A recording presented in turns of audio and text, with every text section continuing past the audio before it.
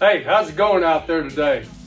Over the past few months, I've had several comments about, hey, what do I do if there's a lake or a pond that doesn't have maps on it, that doesn't have maps available? Well, you know what, guys? Garmin's got you covered. They have what they call Quickdraw contours, and we're going to go over that today and how to get started using them with a quick overview. So stay tuned, it should be interesting.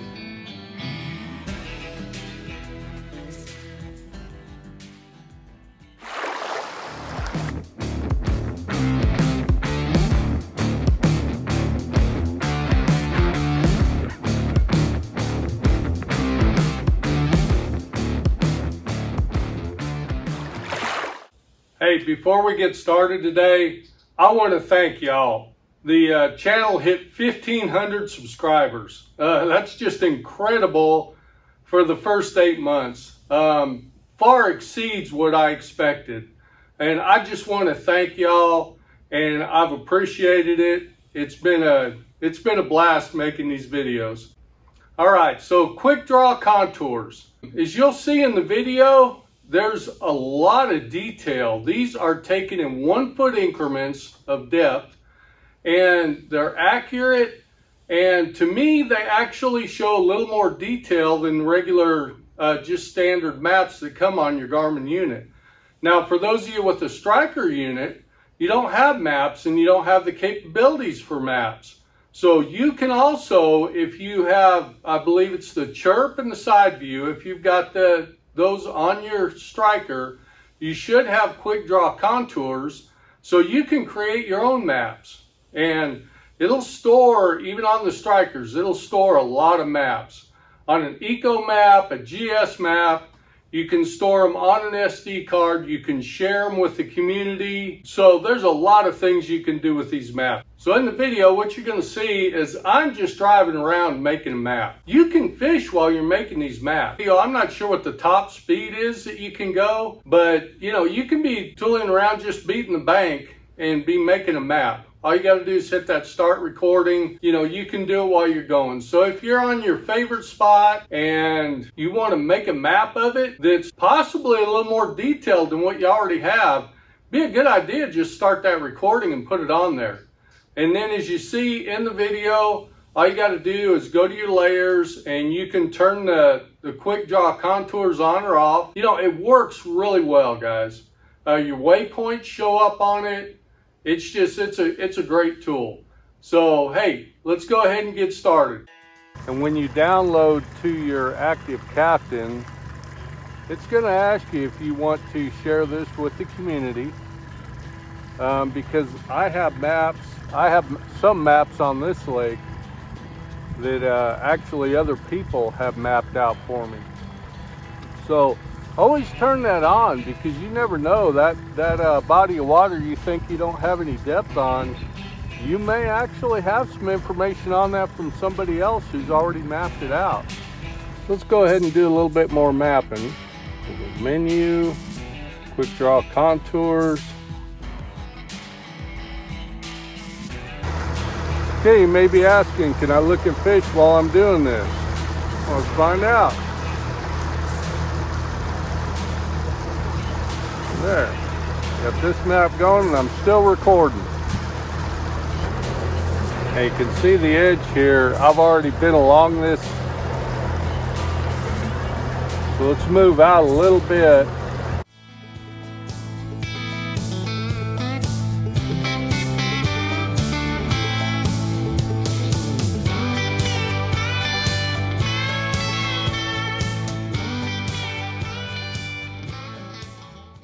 Now that sunlight's going to start getting to you.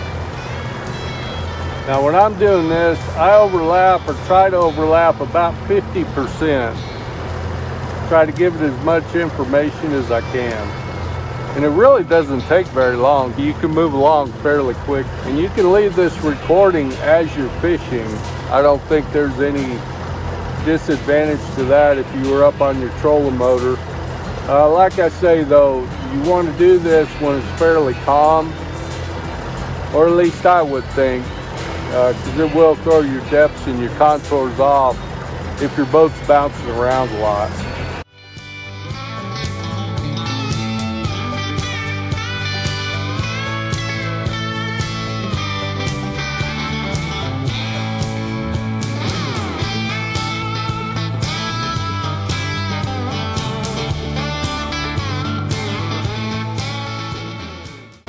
Now, what's the fastest you could go? I honestly don't know.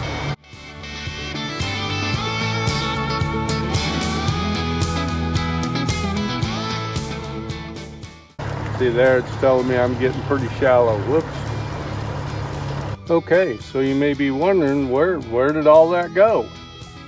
So you can go to your menu and go to layers and Quickdraw. Go back. There's everything we just did. And you can see it shows what I think is more detail than the regular map when you go over it. So even if your body of water does have maps, you may want to go over it and get a little more detail with the Quickdraw contours. Well, let's look at that again. Menu, layers, take that off. You can see as it goes away, you're losing a lot of that detail that we had.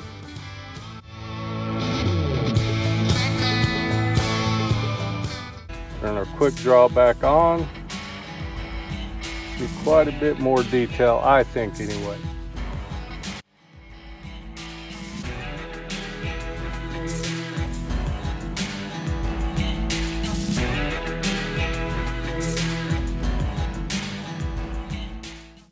Now, if you don't want to display your active tracks or your tracks display, you can turn those off right there.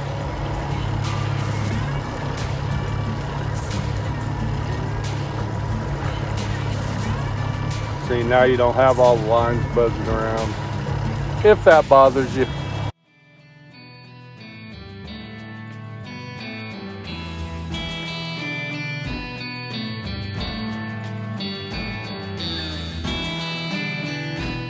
This is at waypoint 145.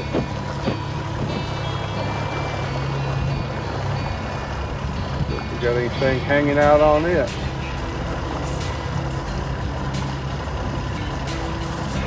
We marked it a couple of videos ago.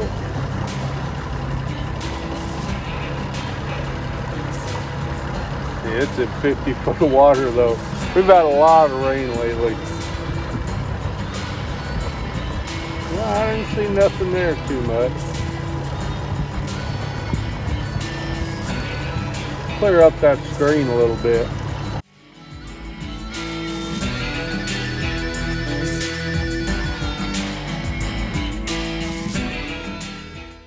That looks a little better at 73.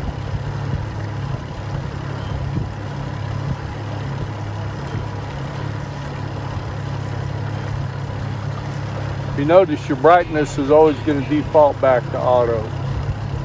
So you have to adjust that when you first get out in the mornings. There's waypoint 144. Let's run over the top of that, see what we got. No, nothing.